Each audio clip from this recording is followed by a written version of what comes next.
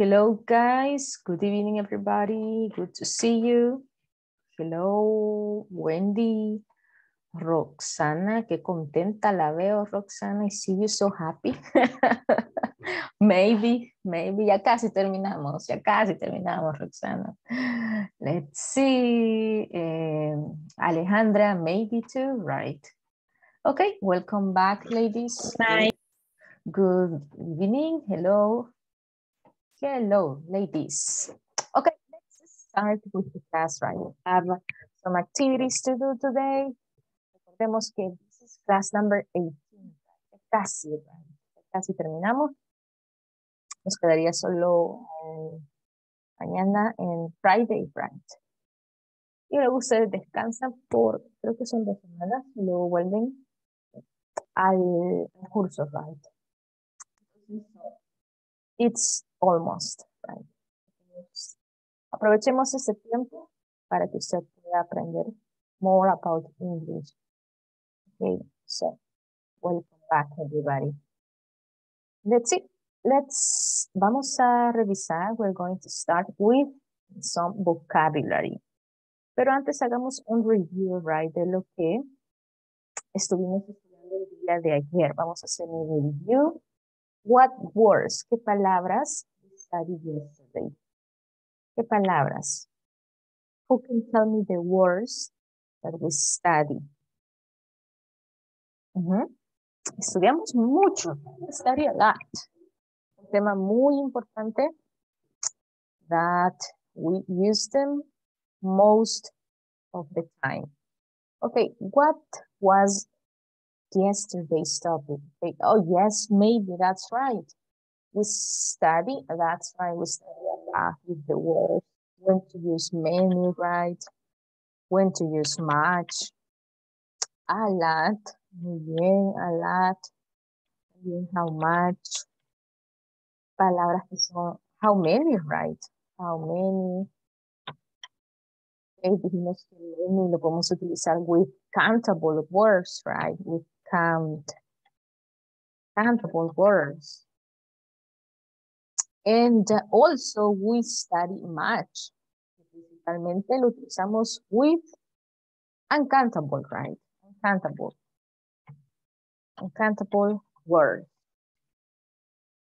And then we have a lot. También lo utilizamos with countable and a lot of, right? A lot of too. Then we have how much, para preguntar cuánto, right? How much money do you have? How much love do you have for me? And how many, con palabras ya vimos, right? Que son contables. Ok, vamos a ver this vocabulary. We have this vocabulary que vamos a estar utilizando. Sorry, today. Tenemos lo que es el bookcase. Bookcase. Bookcase. This one, right? The bookcase. It is like el estante or where you put your books, la estantería, right? So it will be the book. When you put, right, the books. Okay, so there is one. It is, right, the bookcase. Okay, so then we have number 2, that is picture or photograph, right? The picture or photograph. La tenemos alguna imagen, right? Then we have my favorite word, painting. La pintura que tengamos. Over there, the painting. Then we have this word, that it is mantle, right? This one. En this one, nos vamos a referir al, what is this? Okay, this part, right? This part. Okay, si lo buscamos en el Google, vamos a encontrar que dice manto de chimenea. But there's some other definition for that.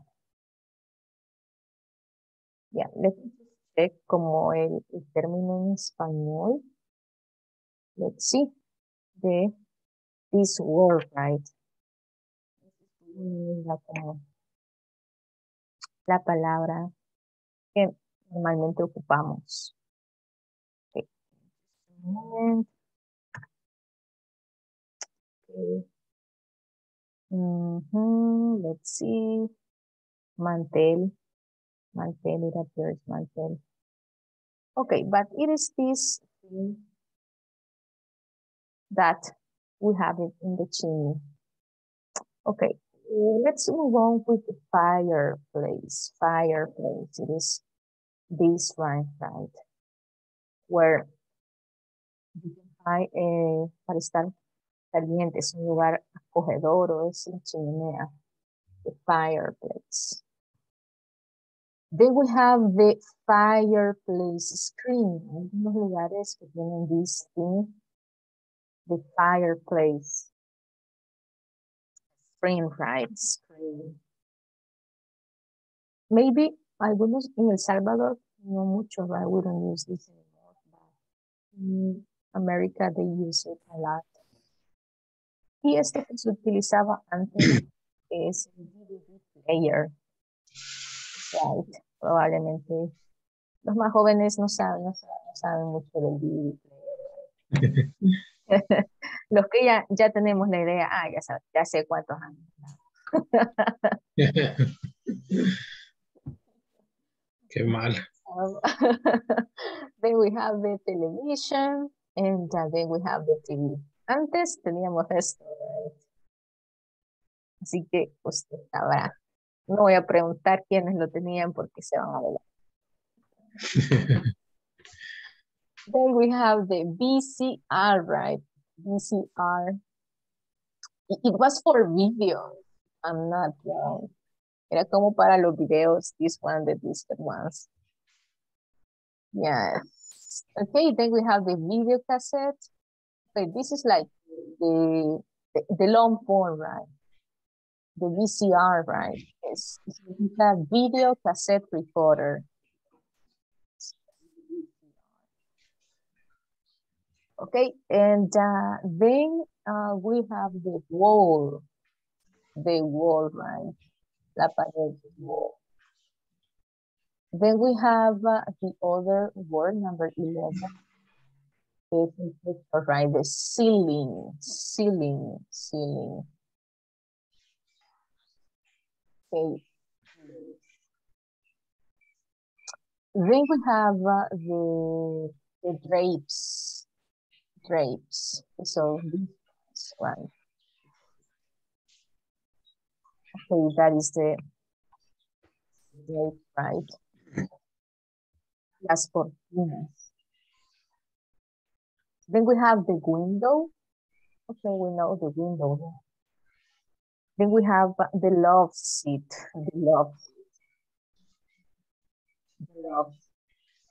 Maybe it's like the favorite one. Love seat. Okay, ISSS. And then we have the wall unit. Sería this one, the wall unit. It's un estante de libros, but bigger. That is like the wall unit. So questions about words, guys? Questions? Teacher. Me llama una duda. Number 3 y number 4. Number 3 es cuando dice painting. Painting. Yes. Painting, pero ese es como una pintura o es el cuadro. Una pintura. It's a... Ok. Y mantel es como la repisa.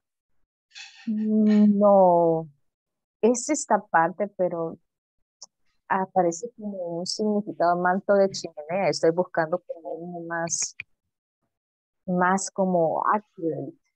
Déjeme revisar porque lo que me aparece es un mantel, pero no es eso. No encuentro la palabra en español. Como repisa quizás o No, pero es que repisa vendría siendo como shelf, right? tape. Ujú. Y Shelf. el número 14. Okay, 14, the love seat. Ajá, According to the dictionary es como un sofá de dos como un asientos. sofá. Yes, pero tiene dos. Eso es lo que usted va a encontrar en the dictionary, the love seat. Ah, ok, love seat. Love seat de cuando es dos en uno, digamos. It can be, pero creo que tiene otro nombre, es lo que usted dice. No. Ujú. Ujú. Ok. Ay, number one no es librera. No.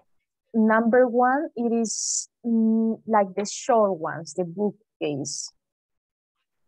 The bookcase, it is the estantería, Ujú. right, of the books.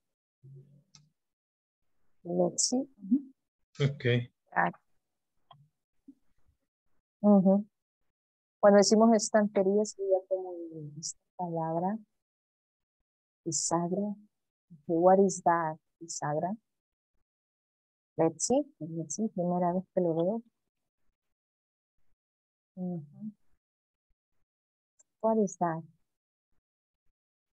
Okay, let me check, Roxana. I don't know. Oh, but that is another thing. Me refería a la parte de arriba de la chimenea. Ujú. Sí, podría ser como una bisagra o algo así. Ok, let me see. Lo que puedo encontrar de bisagra no me parece eso. Manto de una chimenea número 4. Eso es lo que parece, right? Dictionary. Pero no estoy segura si es el término común, right? That we use. I'm not sure what is that in Spanish. Okay, let me find out. I'm gonna look for it, and then I'm gonna give you a accurate answer, right? Okay, guys, so here we have. Is there somebody who wants to read the vocabulary? ¿Es alguien que lee the vocabulary?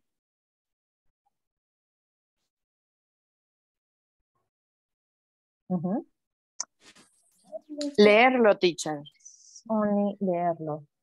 Only read it. Ok, solo en su caso, Roxana dice bisagra, encontré que es this word, right?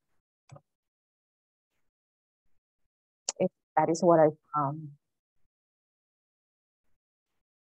Okay, so sorry. Was that you, Alejandra? Was that you? ¿O quién era el que iba a leer? Who is going to read? No, nobody. Leerlo, me dice. Just read. No le escuché, teacher, oí cortado, perdón. Yes, Alejandra, vamos a leer. Let's read. Ah, ok.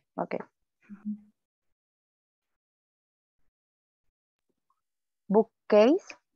Bookcase. Picture. Yes. Photography. Okay. Oh, yes, photograph. Okay. Painting. Painting. No sé cómo se dice eso. Mantle, right? ¿Cómo? We have the mantle. Mountain. Okay. Fireplace. Fireplace, yes. Fireplace screen. We have a screen, yes. A screen. Yes, fireplace screen. DVD. Yes, player, that's right. Yeah. Player. And television. TV. No sé cómo se dice. VCR. VCR. Videocassette. Yes. Record. Cassette recorder. Recorder. And wall. Wall.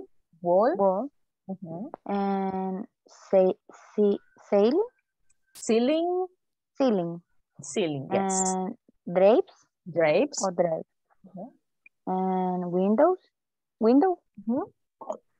and love seat or love Sí, chair. así es. Love seat. Love seat. Mhm. And wall unit or wall unit. Wall unit. Así Unit. es. Okay. Wall unit. Very good. Wall unit. Mhm. Okay, thank you, Alejandra. Good job. Okay, that is part of the vocabulary. Vamos a ver más. Right? We're going to study more of this picture because we have them at home. Okay, let's go with the topic that we have. And today we are going to learn how to use there is and there are. And also we're going to add the quantifiers, right? That is going to be our main topic. Get ready because we use this topic a lot. We use it a lot, guys. Okay, so let's see. How do we form the there is and there? Okay, let's read. Vamos a leer. We are going to identify the information. Okay, let me ask you, Jonathan, please. Can you please start reading the historic Olvera Street? Paragraph 1, please. What is Olvera Street? It is the birthplace of Los Angeles. No sé si Los Angeles. Los Angeles, yes, Los Angeles. And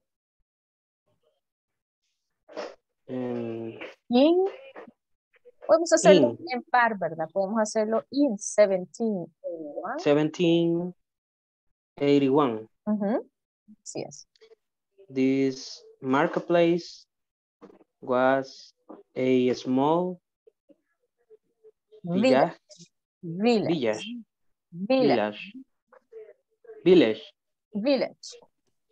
village of 44 Mexican settlers. Now it's a popular tourist yes, attraction. It is only one block, but there are a lot of interesting things to do. Okay, perfect, Jonathan, thank you. So we have the word it's a birthplace, right? Es el nacimiento de Los Angeles, right? This place, the Olvera Street. Tenemos que es un marketplace. Marketplace, it is like the way where you buy in a mercado, right? As we know, marketplace. Tenemos la otra palabra que son las villages, right? Que son las aldeas. So, then we have the word settle. Son los que llegaron, right? Los que llegaron ahí, digamos, primero, the settles. We have here, a person who moves to a new country or area. Los que, yeah.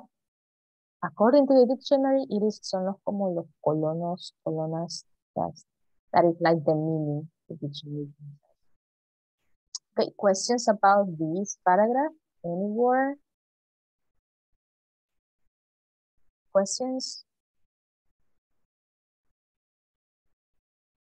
Okay, no questions, good guys.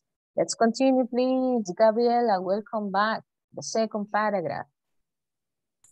Good evening, teacher. Good evening.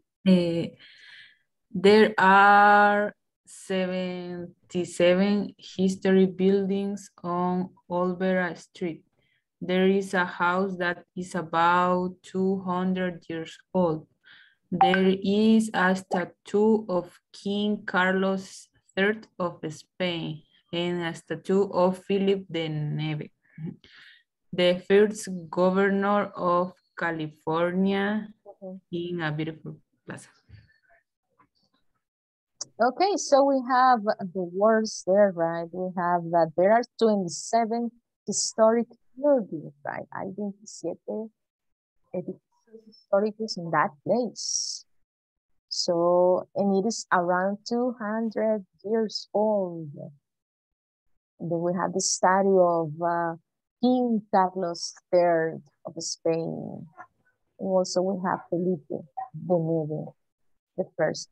You know, ustedes sabían que California, creo que Texas eran parte de México y luego en Estados Unidos. And then that is tenemos otra palabra. Oh, están. I didn't know about that, but they did. Okay, so then we have the next paragraph. Andrea, please go ahead. The next paragraph. Good evening. Good evening, Andrea. They are some little shop in the air that sell Mexican clothes, toys, and Jewelry.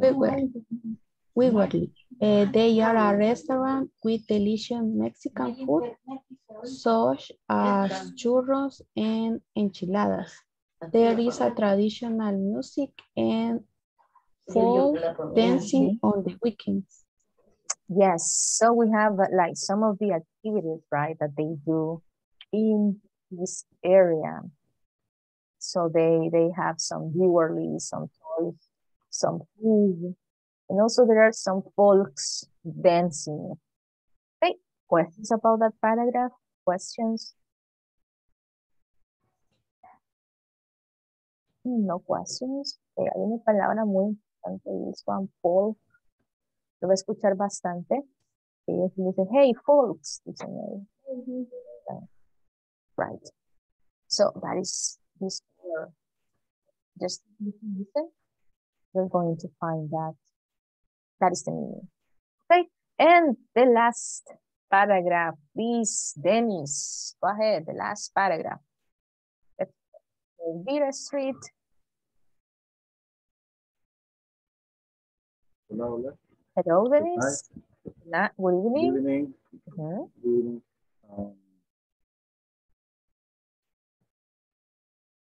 Elvira Street is downtown. Okay. This one. Elvira Street is in downtown Los Angeles. Across the street from Union Station.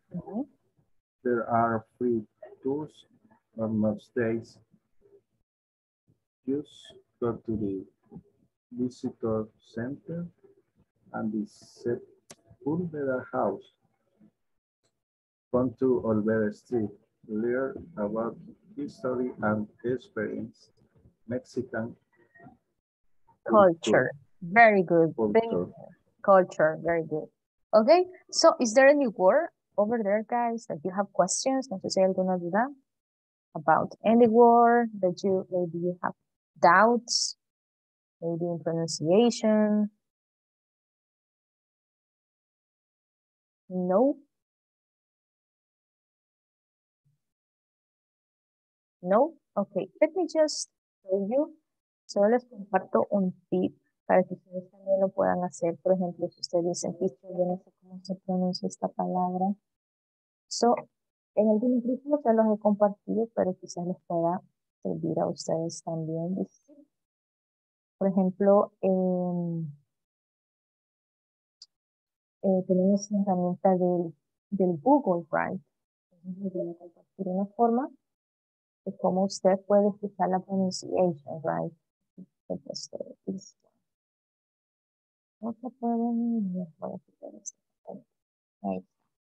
Ok, así que usted busca la palabra, right? Por ejemplo, downtown. Entonces usted dice, teacher, I don't know how to pronounce this word. A veces los teacher, well, we don't know. Right? Downtown. Y lo escuchan. Downtown. Downtown. Mira la pronunciación ahí. Dependiendo de la versión, creo, usted puede ver cómo ellos lo hacen. Así que there's a way that downtown, you can. Okay? Okay, guys, we are good. Let's continue. No sé si hay dudas, no questions, right? You're good. No, okay, good. So let's continue with the lesson. Vámonos entonces straight, right, with the topic that we are interested in. So we have there is. Recordemos de pronunciación. There is. Y luego tenemos there are. Okay. There is. There are. ¿Y cuándo lo vamos a utilizar? Tell you that something or someone exists or that something is a fact. Que algo existe, que alguien existe, o que algo existe, o es a fact, es un hecho. Ok, pues entonces, there's a statue of King Carlos III in the plaza. ¿Qué significa? Es el hay, right? Hay una estatua de Carlos III in this plaza. Ese es el meaning. Ok, tenemos la otra forma. There are free tours on most days. Entonces, las dos significan hay. Hay esto, lo otro. Pero vamos a identificar cuándo utilizar there is y cuándo vamos a utilizar there are. En el caso de there is, right, vamos a utilizar, we're going to use it cuando tengamos un objeto. Just one. For example, there is a parking lot. There is a parking lot. There is a free tour. Okay. Entonces, por ejemplo, there is a student over there. Y como ya estudiamos las preposiciones, right? Podemos agregarlas. There is a parking lot on Alameda Street. There is a free tour at 10 a.m. La contracción, tenemos la de there is, right? Podemos decir there's. Questions con there is? Questions? ¿Hay alguna?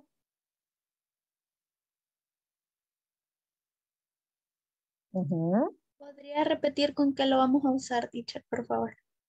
Ok, lo vamos a utilizar solo cuando tengamos un objeto, right? One object. Digamos en singular, entonces. En singular, ahí está. Correcto, Sofía. Excelente. En singular, right? Así es. Ok. Okay, let's go. Okay, Dennis, go ahead, Dennis. Entonces, there is, lo podemos ocupar también en el caso de una persona. ¿Sí? There is one person. ¿Sí? No sé si se refiere a ese tipo de oración o tiene alguna otra. Sí. Por ejemplo, la que había puesto antes, the student. There is a person over there, yes. Over there. O también en el caso que, también para ser específicos, right? There is a boy. Boy, un chico, una persona. In the classroom. There is a boy in the classroom. Con animales, right? There is a cat on the floor. Or yes, there is a cat.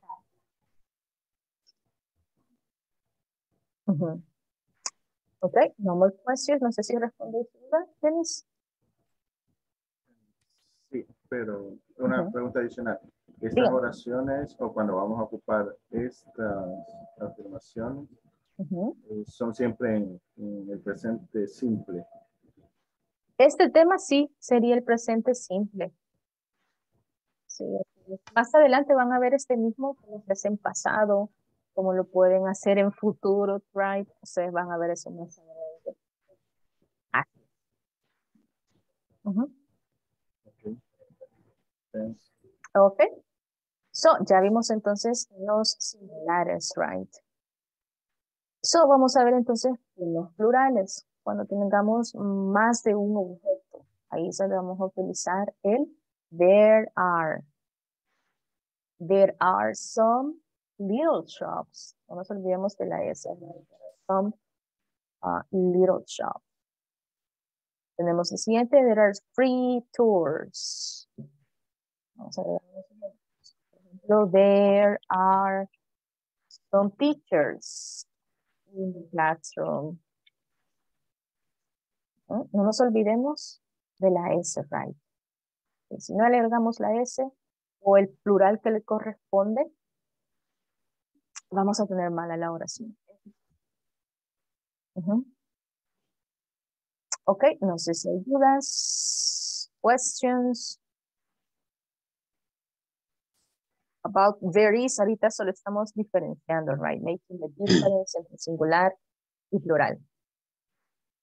Ok, questions.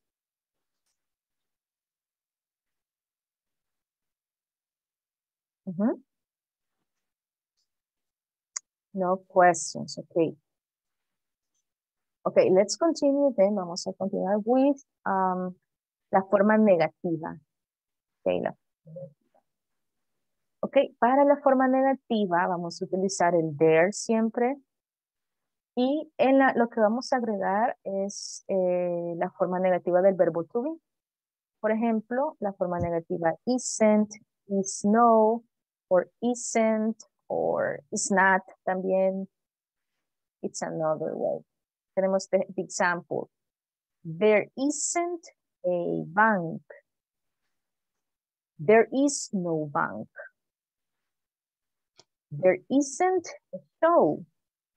There is no show. No sé si hay dudas, questions about that? ¿Dudas or no?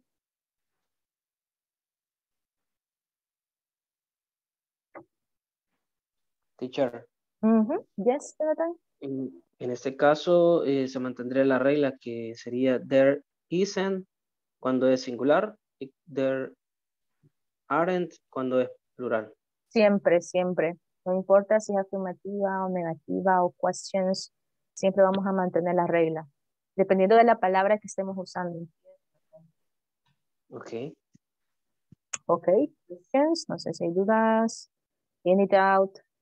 No? No questions. También podemos utilizar esta. Esta la vamos a ver bastante. There is no, right? There is no show. There is no bank. Right. Okay. Let's continue. Shall we, guys? ¿Podemos continuar? Can we continue? Okay, good. So I want to listen an affirmative and a negative sentence from you. Ahora necesito una oración in negative, right? Okay, so get ready? Because you are going to tell me. I'm going to cover this. Okay, let's start with Wendy. Oh, ya vi que Wendy wants to participate. Wendy, please. Give me an affirmative and negative sentence using there is and there are. Okay, voy a hacer yo el primer ejemplo. You allow me, please. Okay, una afirmativa de there is. There is a house.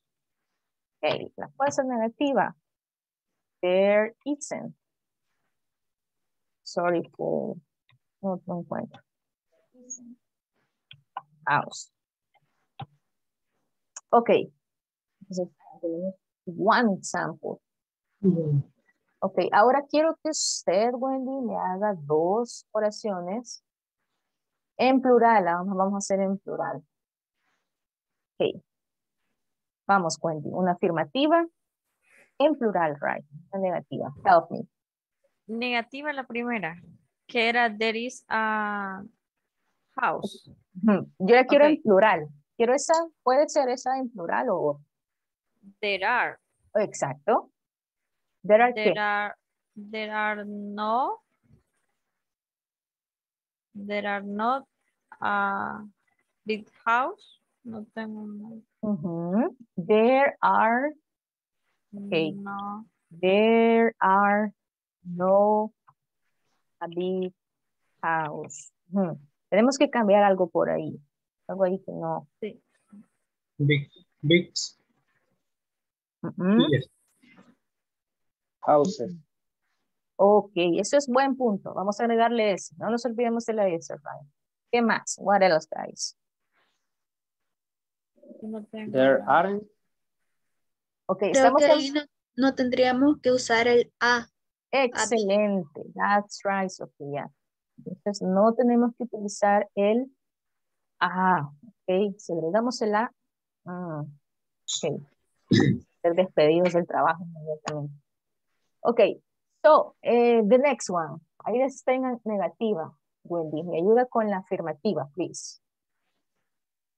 Con la afirmativa. There is. En plural, hagámoslo en plural. Okay, there are.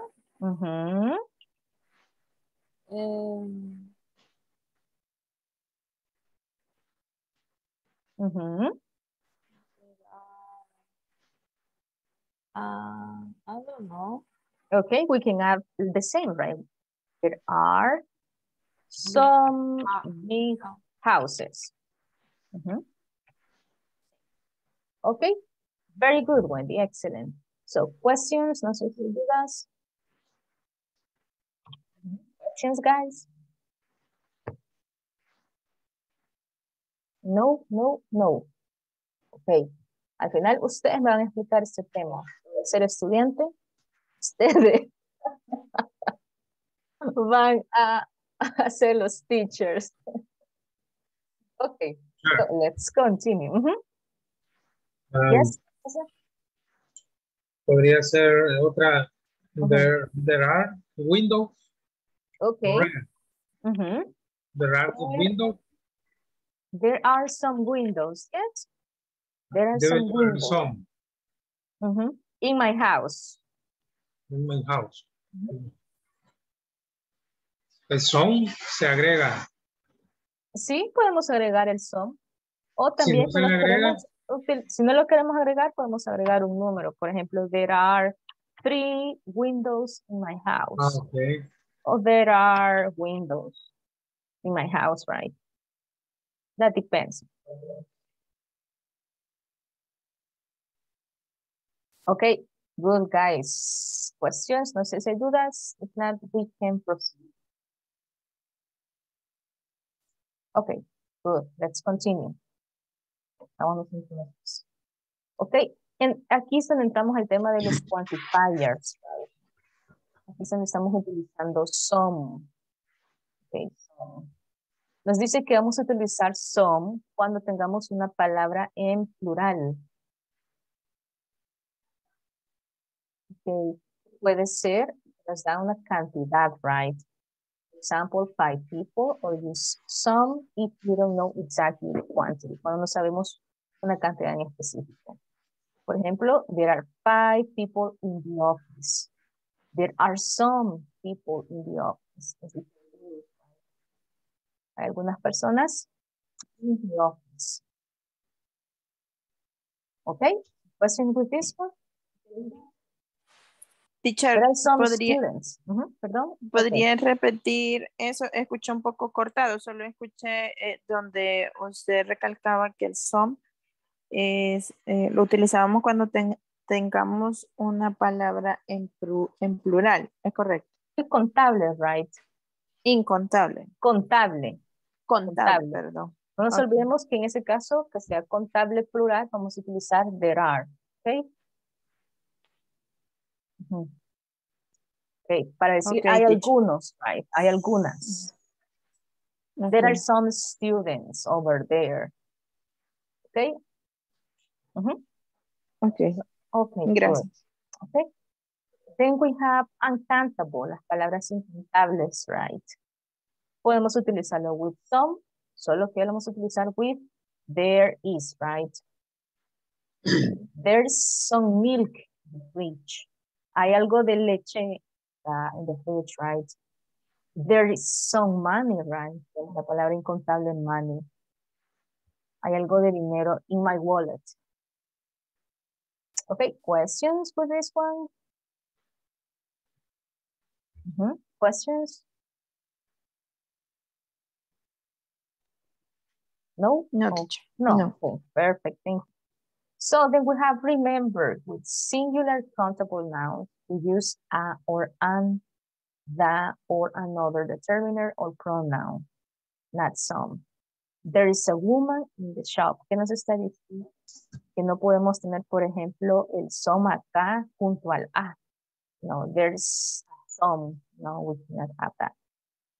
There is a woman in the shop. There is a woman in the shop. There is the woman who works in the shop. There is my sister in the photo. Okay, there you have the information, guys. No sé si hay dudas. Yeah.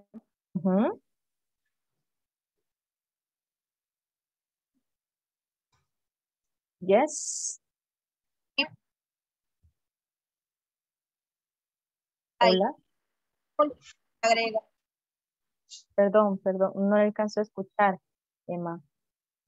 Parece que tenemos interferencia. Está lloviendo muy fuerte. Sí. Teacher, Sí, dígame. ¿cómo sería el significado de there's the woman who works? Who works, eso significa que trabaja, right? Y está la mujer que trabaja en el hospital. O sea que en ese caso Teacher. who ya no sería como quién. No. Lo van a ver ustedes más adelante, el who, cuando está en medio, sí se refiere a una persona, pero cuando lo traducimos puede ser que no tenga significado de quién. Pero lo van a ver más adelante. Sí. No worries. Okay. Okay, but it's good to know, right? It's good to know. Teacher, Yes, Roxana. Solo tengo una duda. Yo recuerdo que cuando estudiaba que la palabra woman también se podía decir women. Women. Pero, Wow. pero lo que sí no recuerdo es por la razón ¿Cuándo? por la cual Muy buena, excelente. Tenemos woman, muy bien, excelente. Woman. Y tenemos la otra que nos dice women, right? Es el plural.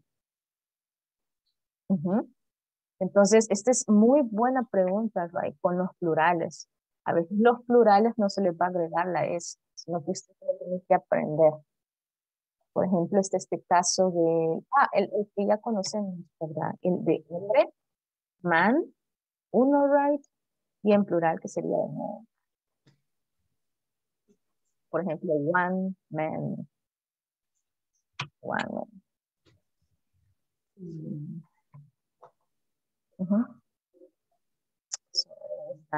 Y hay más. There are more. Déjenme ver si se lo puedo compartir. Esto se le llaman como irregular plural words in English. Okay, no sé si hay dudas, questions about that.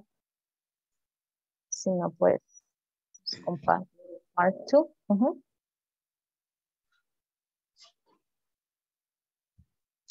Teacher, el que no me quedó un poco claro es el there is, son, ¿cuándo usar con el there is? El there is. Sí. Ok, el there some lo vamos a utilizar con palabras que sean incontables. Ok. Palabras que sean incontables en singular, ¿verdad? Palabras incontables, así es. Hay algo de leche en este caso, hay algo de dinero. Que les voy a compartir these words para que también ustedes las puedan repasar. En contables y en plural. Ok, sí, también el some se utiliza con incontables en plural too.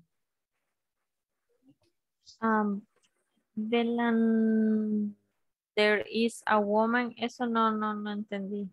Ok, esta palabra, esta oración, no se preocupen. Ok, la van a ver ustedes más adelante. Que no pongamos atención a esta.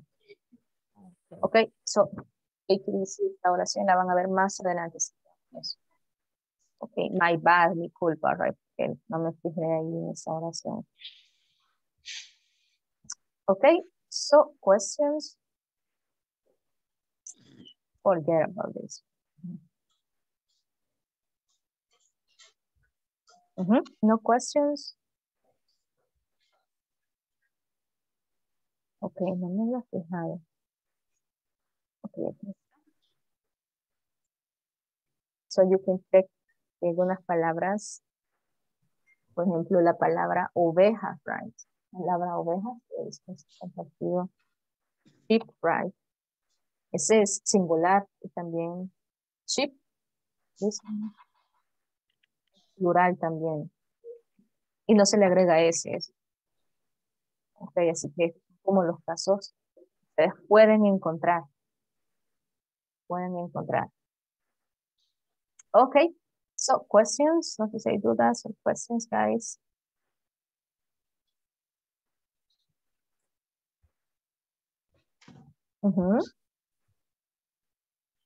No questions. Esta imagen que nos ha enviado, teacher, quiere decir que estas son algunas de las palabras con las cuales nos podemos encontrar y no va a haber ninguna variación ni en singular ni en plural. Exacto. Okay.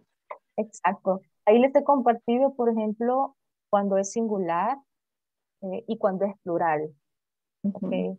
Por ejemplo, el caso que vemos mucho es this one, child, niño, ¿verdad? Uno. En cambio, cuando es plural decimos children también. Children. Okay.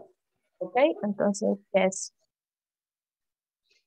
Okay, so questions? No sé si hay dudas. Yes, Andrea? Teacher, yo tenía dudas todavía con el son, porque le dijo a José que se usan para palabras incontables en singular, pero también se pueden usar para plural, incontables. Perdón. Ok, Perdón, Andrea. El son lo podemos utilizar. Vamos a escribir acá. Para contables, era. Ok, exacto. Ajá, para palabras countable. Nouns. Y también lo podemos utilizar para uncountable nouns, right? Ok. Uncountable nouns. Por ejemplo, there are some students in the class. Hay algunos estudiantes, right, en la clase. En el caso que sea incontable, la palabra, right, there is for example, some water.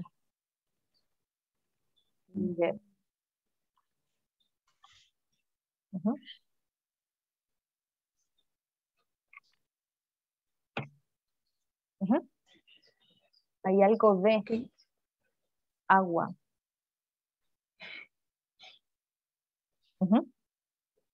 Digamos que se puede usar de las dos formas. De las dos formas. Solo que tengamos cuidado con las palabras, right? Que siempre tenemos que seguir listas. Por ejemplo, si estamos en plural, no nos olvidemos de utilizar el there are. Okay. Si tenemos esta palabra incontable, vamos a utilizar el there is, right? O there's. Gracias, teacher. Okay. Problem? Gracias. Okay.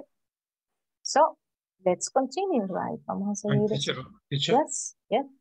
La diferencia es usar el there is y el there are. Solamente ahí es donde cambia, porque el some siempre se va a ocupar. Pero el there are es cuando es contable y there is cuando es contable. Exactly. Así es, así es. Ok, Ujú. ok, ok. Ok. Y lo que veíamos en este caso, right, a veces podemos cometer ese error. Ok, no podemos tener there is some digamos, boy. Ok, no podemos tener eso. We can't have that. Okay, so let's continue then. And we have finally, tenemos entonces visto el any, right? El any también. Vamos a poder usar el any en dos formas. En la forma negativa. La podemos utilizar de dos formas, right? It says add not, la forma negativa, right? To the end of the verb. That's negativa. Ok, and cuando sea negativo lo podemos utilizar. There isn't any money, right? Tenemos siempre la palabra incontable. Ok. También lo podemos utilizar con el there are. There aren't any students in the classroom. Okay, plural nouns también. No sé si hay dudas with that part.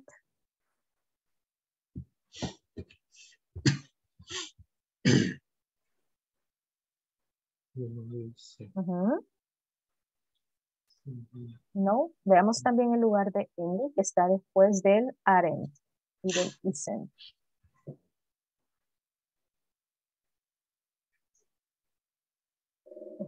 Ok, tenemos acá, remember, right? Remember, do not use any with singular countable nouns. Okay, no hay que utilizar any con las palabras contables en singular. There isn't a single biscuit left in the package. There isn't any single biscuit left in the package. Okay, entonces no podemos utilizar el any con palabras contables, right? Countable nouns in singular.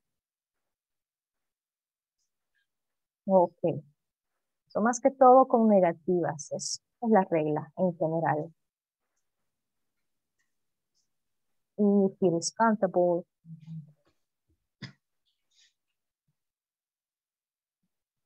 Okay. So then we have there is no freezer in the kitchen. And then we have there are no students in the classroom. There is no, right? There is no coffee left. En este caso el no lo estamos utilizando con palabras contables y con palabras incontables también. No sé si hay dudas about that part, guys. Teacher. Yes, Alison. En este caso se podría decir que se puede utilizar any o no en la misma, como de la misma forma. Ok, No. le entendí que, por ejemplo, en la misma oración, si podemos utilizar. No. Por ejemplo, vaya, dice there are no students. Pero en el ejemplo de arriba también dice there aren't any students. Ah, en el mismo sentido. Ajá, Yes, exacto. exactly. There are no students, exactly. Exactly. Very good question. Okay. No sé si hay más dudas, guys. Okay. Okay, good, guys. So let's practice. Vamos a practicar entonces. Ya, tenemos todavía la teoría. Okay, sorry, guys. Sorry. Solo le voy a explicar esto bien cortito, resumido. No vamos a leer tanto. Ok, cuando sea pregunta, sea una yes, no question, vamos a poner al principio el verbo to be. Esa es la regla. Ok, esa es la regla. Is there a computer? Is there a student? Okay, siempre se cumple. El is there es para singular, y are there para plurals, right? Podemos utilizar el en. Okay, básicamente esa es la idea. No sé si hay dudas, no quiero tomar mucho tiempo porque ya tomamos bastante. Questions? Questions?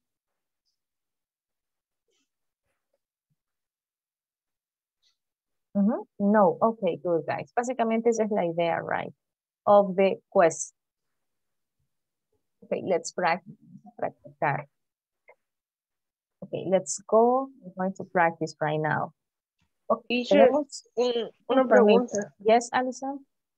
En las preguntas no se utiliza any or some. Ok, recordemos que el some, el día de ayer estudiamos que se puede utilizar en tres formas. Como offer, como request, hay otra que se me...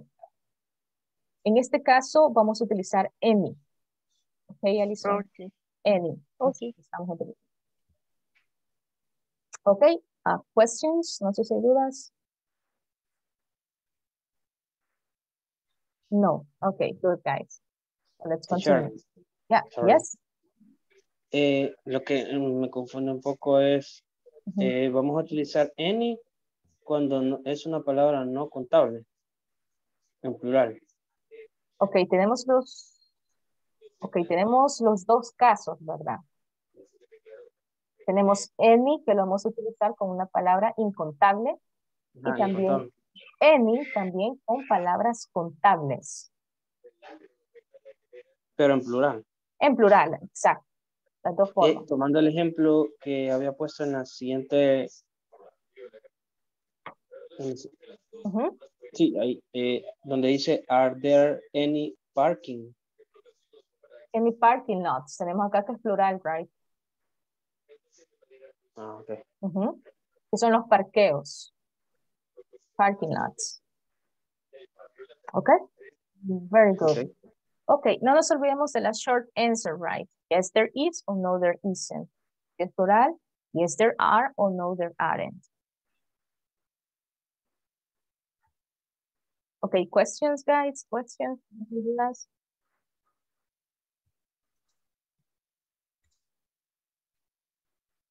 Okay, so vamos a ver si avanzamos, si podemos avanzar this one tomorrow, because I understand that too much information sometimes. Okay, hagamos preguntas. Let's practice the question. Vamos a hacer las preguntas tomando en cuenta this information, right? Okay, vamos a dar answers. Okay, tenemos el ejemplo. Are there movies on TV tonight? Are there movies on TV tonight? Yes. ¿Qué voy a escribir acá? There are. There are. Okay, there is or there are? They are. There are. There are. Muy bien. There are. Very good. Y there are. Okay, recordemos algo. Esa palabra es they. Okay. La palabra es there. There. There are. There are. Muy bien. There are. Okay, good. So what about number 2? Is there a talk show? ¿Buscan información? Is there a talk show?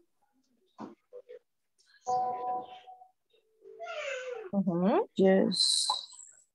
Yes. Yes. There is one. There is. Muy bien. Yes. There is. There is. There is one at 7 p.m. Muy bien. What about music show? ¿Cómo haremos la pregunta? There are. There are. There Are there. Por ahí escuché. Are there, right? Recordemos, Are pregunta. Al principio va el verbo to be. Okay, at the Is. beginning, it goes the verb to be. So, escuché por ahí el is, ¿no? Right. Siempre veamos la palabra. Tengo yo acá un plural. Are. ¿Cómo hacemos la pregunta? Are there? Are there. Muy bien. Are there.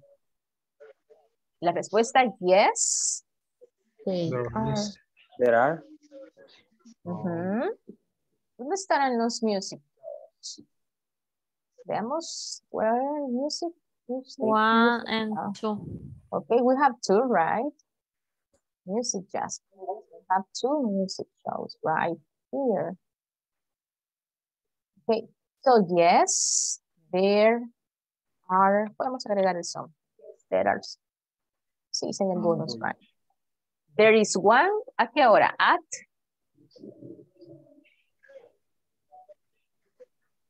¿A qué hora está? There is one at 7 a.m. Oh, yes, there is one at 1 a.m. And there is and one at 2 a.m. 2 a.m. Very good. Okay, me ayuda con la number 4. Can you help me with number 4? Alejandra, number 4. Necesitamos hacer la pregunta. ¿Cómo haríamos la pregunta? Yes, Alejandra.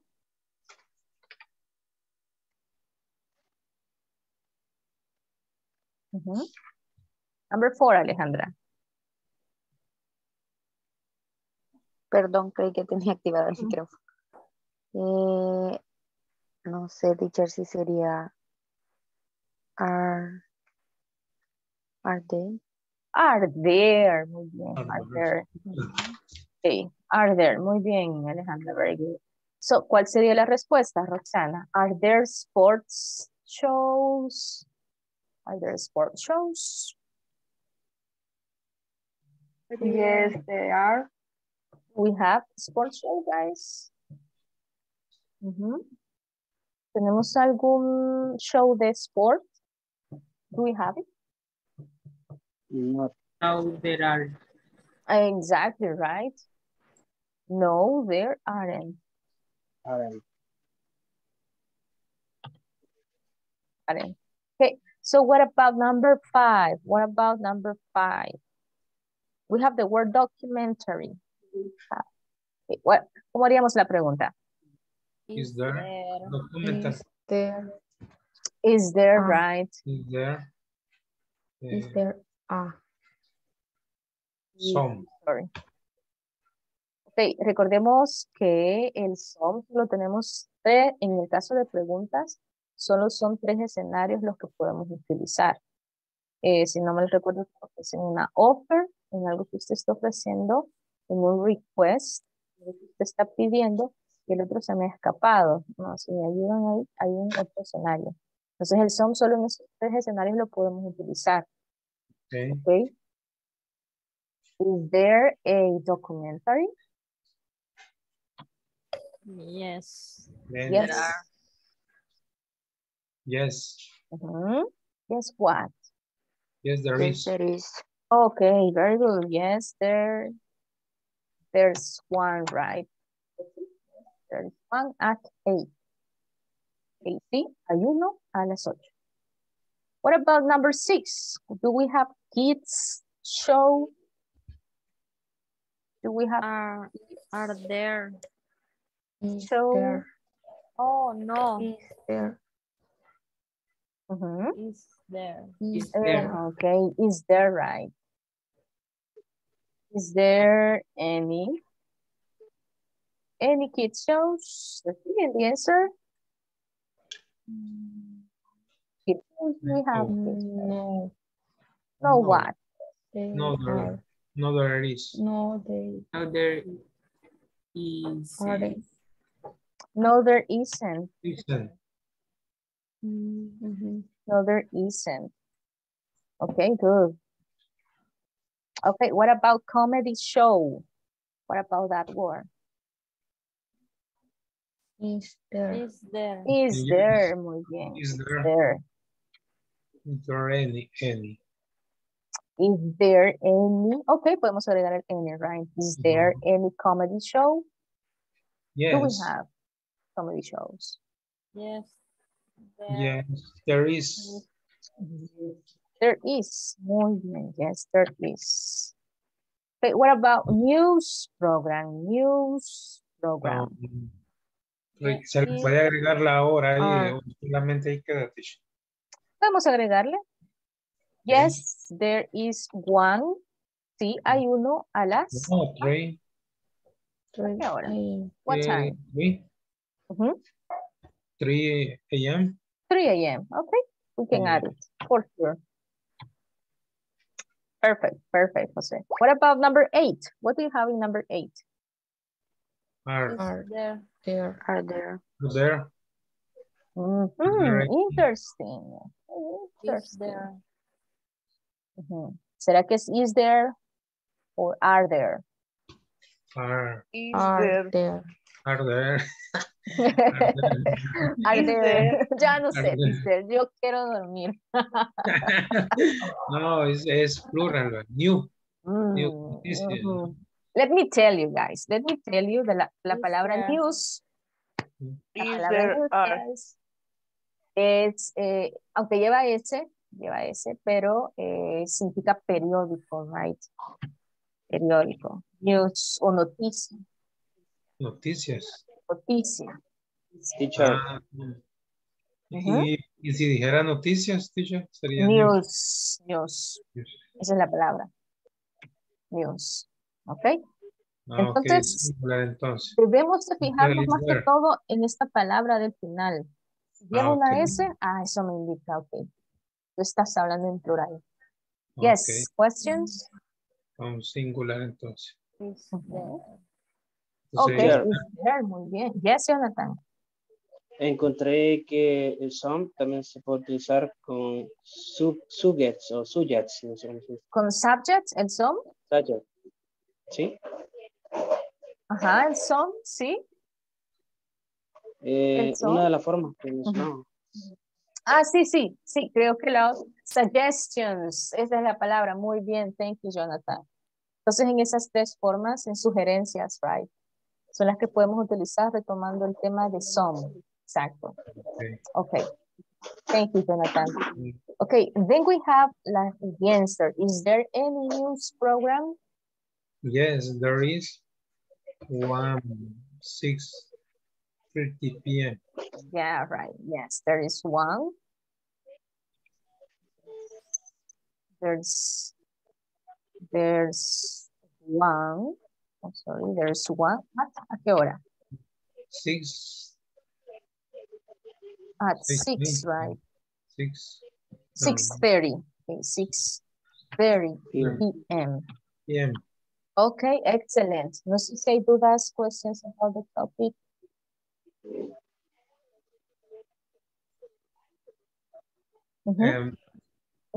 Teacher, lo que me queda un poco así como en el aire es cuando usar y cuando no el any, porque a veces se puede agregar, a veces no, o queda a discreción. El any, en forma general, el any lo podemos utilizar con negativas, negatives y con questions. Ahí estamos. Plural en singular.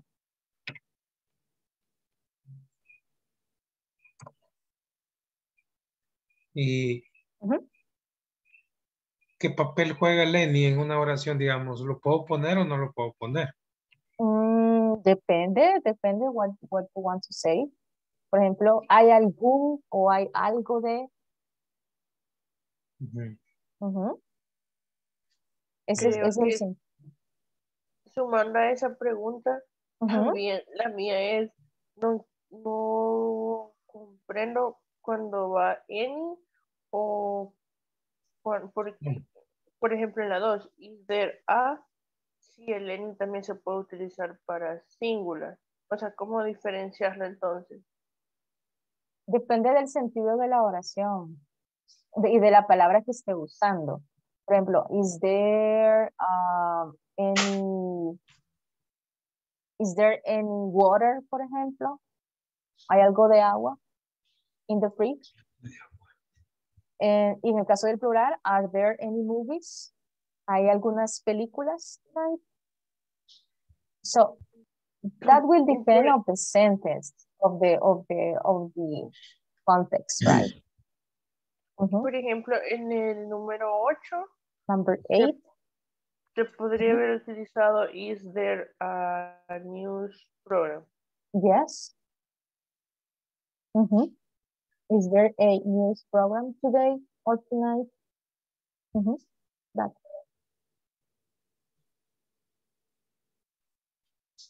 Vamos a retomar eso. Is there, right? Is there a news tonight?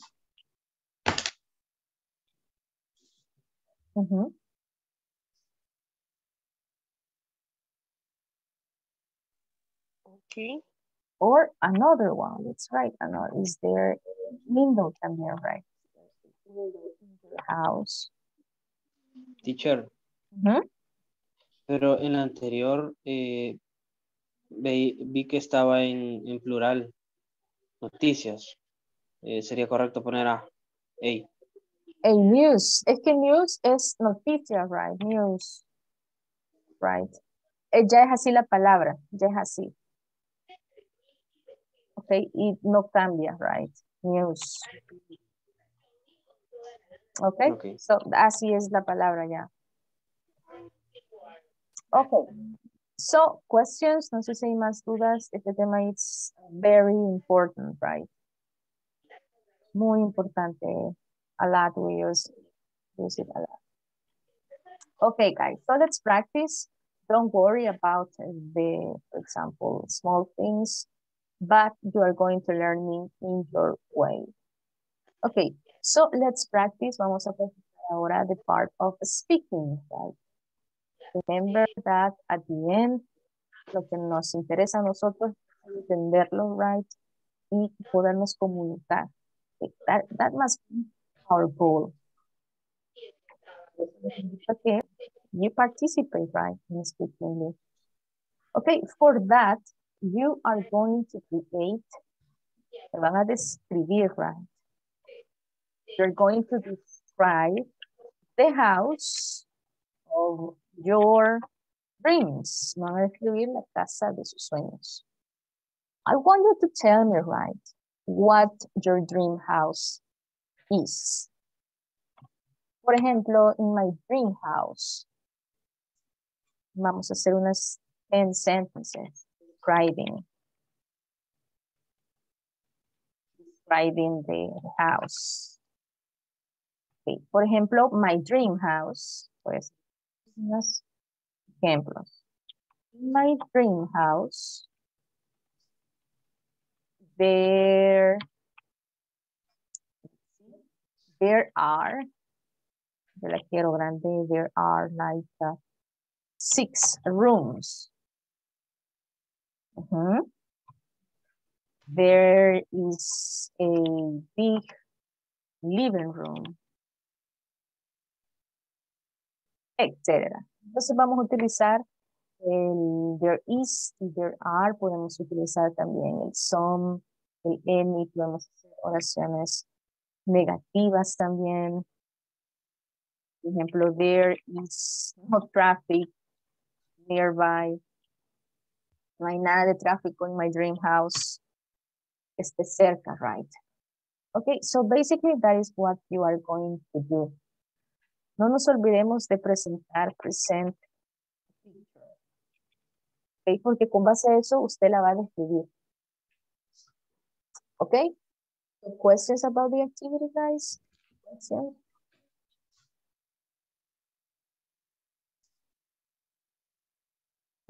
No questions?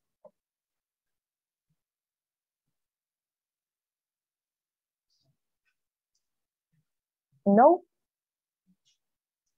Okay, so let's work. Vamos a trabajar entonces. Vamos a trabajar acá.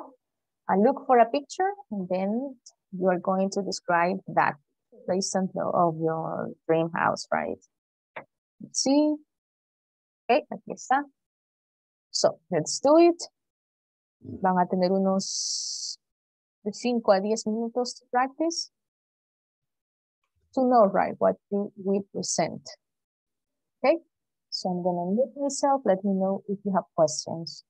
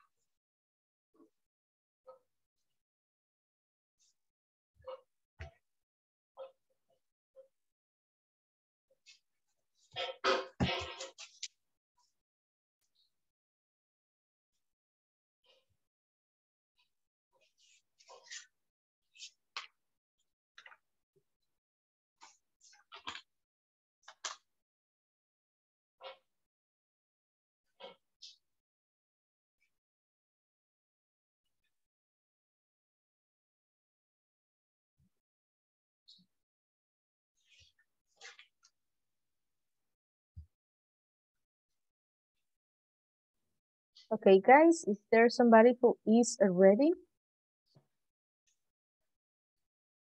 Not yet? Okay, I'm gonna give you some time.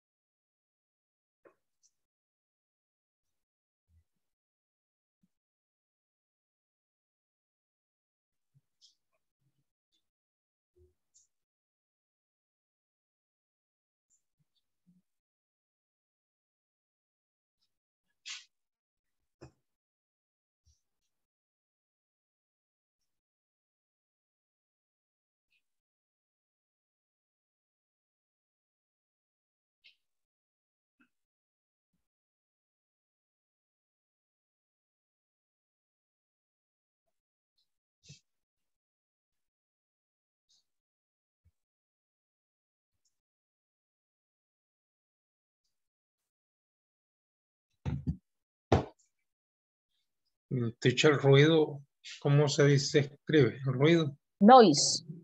Noise. Yeah. I'm gonna write it down here. Let's see. Ya se lo escribo.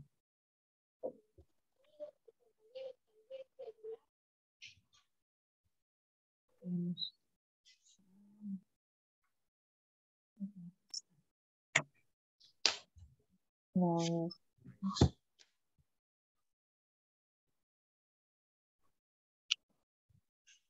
Ganó ayer, guys, por cierto. ¿Alguien sabe cómo quedó? El Salvador. 1-1. 1-1. Por la Declaro. cara de José ya tengo la respuesta. Ok, Decepción. ok. Decepción. Ah, bueno, la próxima.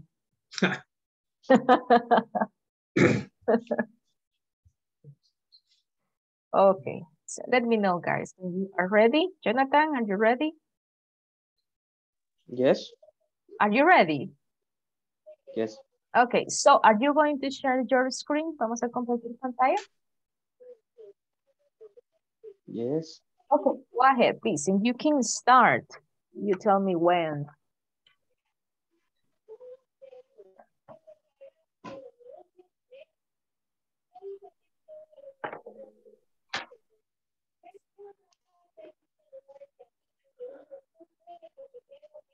This is my dream's house. Mm-hmm. My dream house is big. There are two levels. There isn't noise. There are 4 rooms. There are 2 garage.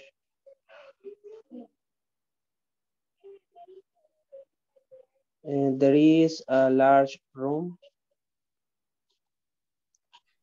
There is a spacious kitchen. There are 2 bedrooms.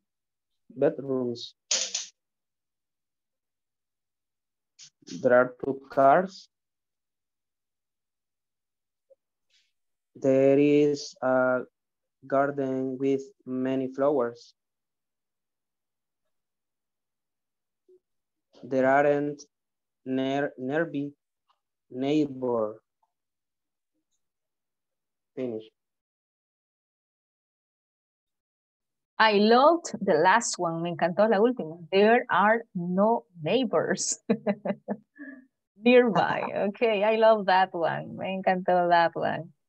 There aren't neighbors. Okay, or there are no neighbors. Okay, good, excellent, Jonathan. También podemos utilizar, por ejemplo, en el caso de la primera, segunda planta. There are 2 floors también. There are 2 floors. There are 3 floors. I am in the 3rd floor. Entonces podemos utilizar la palabra floor también. Okay. Okay, perfect. Thank you, Jonathan. Okay, so let's listen another one. Vamos a escuchar a alguien más. Is there somebody who wants to share?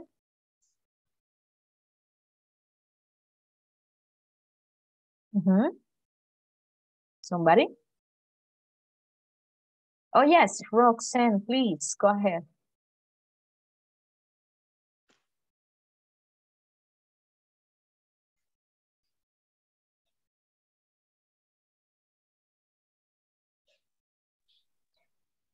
Okay.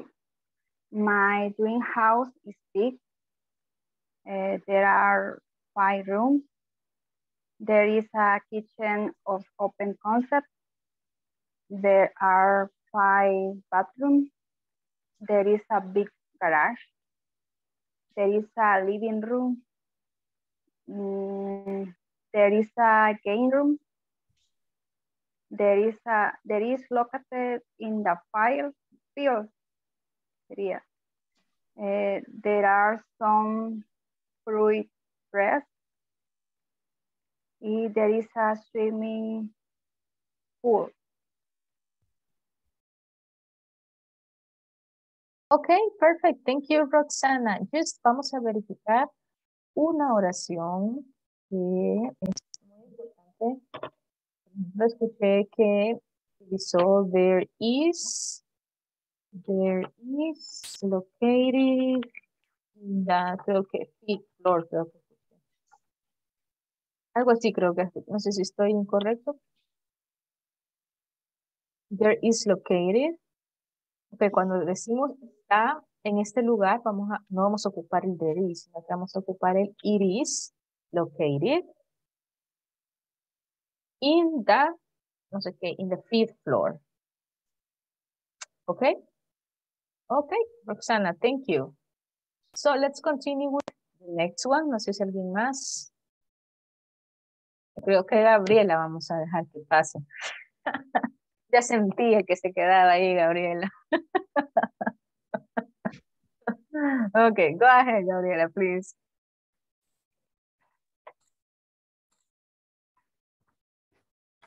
In my dream house, there is a big garden and there is a big kitchen. And there are a lot of rooms. And there is a little room for my cats. And there is a big makeup room. And there are a lot of flowers in the garden. And there are 2 floors.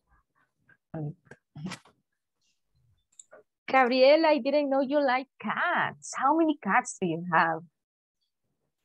Actually, I have 2. 2 cats. Okay, is that a male and a female, la pareja? The mother and the son. My goodness, the mothers are terrible. Okay, thank you, Gabriela. Excellent. There was no mistake at all in your presentation. Okay, thank you, Gabriela. So let's see who is ready. ¿Alguien más que quiera compartir your dream house? Yo, pero no tengo la imagen. Okay, go ahead, please. Lo hice. Okay. In my dream house, no sé si está correcto que diga I want it medium. There is? There is a medium. It's medium. A medium what, Wendy? Sorry. House. Oh, it is like a normal house, let's say. It is. Ahí decíamos utilizar it is. Okay. It is a medium house. Medium. Medium-sized house. Okay. There are 3 rooms and 2 bathrooms. In living room, there is a picture of Leonardo da Vinci, and there are 2 sofas and a small bookcase. Bookcase, okay. Bookcase. Also one backyard with sea view al mar. Okay, a view to the ocean. Okay, and the ocean. There is not any cat in my house. Lo opuesto, right? The opposite. Okay. Yes. Lo opuesto a Gabriela. Right? Okay, I'm curious about the Da Vinci picture. Why Da Vinci? ¿Por qué Da Vinci, Wendy? I'm curious. Because I don't know, siempre me ha llamado la atención. Yeah, he is, or he was, right? Okay, as far as I know, he was a great, I'm not sure if he was a great, like, drawer también, right? Okay. And there are some other things that he did. Yes, this guy was One of the best minds. Okay, thank you, Wendy. Is there somebody else? ¿Hay alguien más, guys? Okay, Alejandra, perfect. Please. Stage is yours. Go ahead. You can share. Pueden ver la pantalla. Yes, we can. We can. Go ahead. In my dream house, there are some trees, creo que se dice como árboles. Trees, muy bien. Trees. There is a big garden. There is not, creo que es near the city, como lejos de la ciudad. Okay, it is far. Okay. There is a lot of space. There's no noise, creo. Noise. There is a lot of como lifting, algo así. What do you mean, There is, Alejandra? ¿Perdón? ¿Qué queremos decir? What do you mean? Como quiero ver, me perdí en cuál estaba. Okay, no worries. There is a big living room and there are a lot of rooms. Solo esas. No sé, creo que era las 6. La que no sé, ya la voy a buscar. Okay, Alejandra. Okay, it was really good, your information. Okay, tenemos la palabra trees, right? Trees. Okay, guys, ¿hay alguien más? Okay, to you, is there somebody else who wants to share? No one? No? Okay, guys. So, let's finish with this activity, entonces. Let's go to the breakout rooms. Vamos a trabajar en practice the following exercise. Vamos a practicar this section. Aquí está. Basically, vamos a hacer preguntas and answers, right? We have here this one. Yes. Perdón que la interrumpa. Dígame. Era como iluminado, ¿cómo se dice? A bright, maybe? A bright, okay. Thank you. Bright place. Okay. So, entonces tenemos las preguntas. Dependiendo de la palabra, así usted va a hacer la pregunta. Utilizando ya sea there is, there are. Ok, tenemos por ejemplo la palabra good movies, right? Entonces, como es plural, right, we're going to use are there. La respuesta. Tenemos que hacerla larga, que no se corta, for you to practice. Ok, and estas son respuestas that you are going to ask to your partners. Ok, that is basically questions. No sé qué dudas. Okay, well, let's go to the breakout rooms, guys, and I'm gonna let you work there. Let's see, we are 14. Okay, let's go.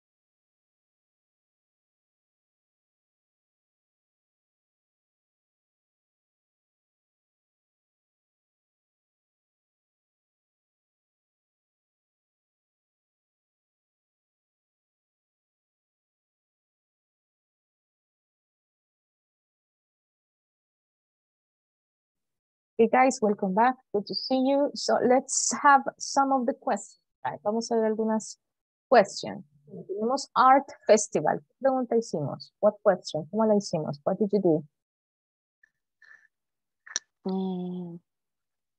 Is there an art festival In your city? In the university. In the university? Perfecto. Is there an art festival? I'm sorry? Okay, that one was good, Alejandra. Is there an art festival or is there any también, Frank? Is there any art festival? Okay, good. What about jazz concerts? Jazz concerts. La respuesta. Yes. No, I mean the question. La segunda. La pregunta. What do you have? Are there? Is there? Are there any jazz concert jazz concert in December? Are there, muy bien, are there, porque tenemos la palabra concerts, right, que es plural. Ok, rápido, solo me paso a la asistencia, and then you can sleep a lot, right? I understand that this is a big day. It can be. Okay, Alejandra, yes, there you are. Alison, está Alison. Present. Okay, Present. thank you. Andrea, okay, thank you, Andrea. Está Andrea, yes. Present. Okay. Los que vaya diciendo se pueden ir retirando, no worries. Cintia está, no está. Let's see, Dennis. Bye, good night. Bye, good night. Dennis, ahí está, Dennis. Okay, Dora Guadalupe, Dora. No está. Okay, Elizabeth Magali, a la 1, a las 2 no está. Let's see, Emma Gloria, ahí está, Emma. Okay, have a good night. Gabriela Beatriz, Gabriela, ahí está, there you are. Okay, Jonathan, ahí está, yes. De Luis, yes. Karina del Carmen, Karina a la 1, a la 2, no. Good night. Good night, Jonathan, have a good one. Okay, let's see. Maybe, ahí está, maybe. Yes, Wendy, ahí está también. Stephanie. No está. Sofía, me parece ver a Sofía. No está. Roxana Lisette, ahí está Roxana. Vamos. Y Beatriz, Raquel, ahí está Raquel. Aquí presente. Okay, muy bien, Roxana también, ya le pasé asistencia y Andrea también ya le pasé asistencia, ¿ok? So no worries, ladies, también a usted, José. Nos vemos mañana. Good night, Good teacher. night, guys. Nos hacemos mucho Teacher. tomorrow. Teacher. Yes, Dennis, tell me. El día viernes vamos a tener clase. Este viernes sí. Es el último. ¿Por qué? Era suelto. Ay, ¿es asueto? Sí. Ay, ¿de verdad? El mejor Que es el día. día del padre. El mejor día del año. Oh my goodness, ¿en serio? Mire que si no me dicen no me acuerdo. Déjeme consultar, yo diría que no, dice, pero déjeme consultar, ellos no tienen que confirmar. Pero muchas gracias, oye. Okay, Desde ya felicidades. Thank you. Okay. Thank you so much, guys. Have a good night. Good night. Good night. See you.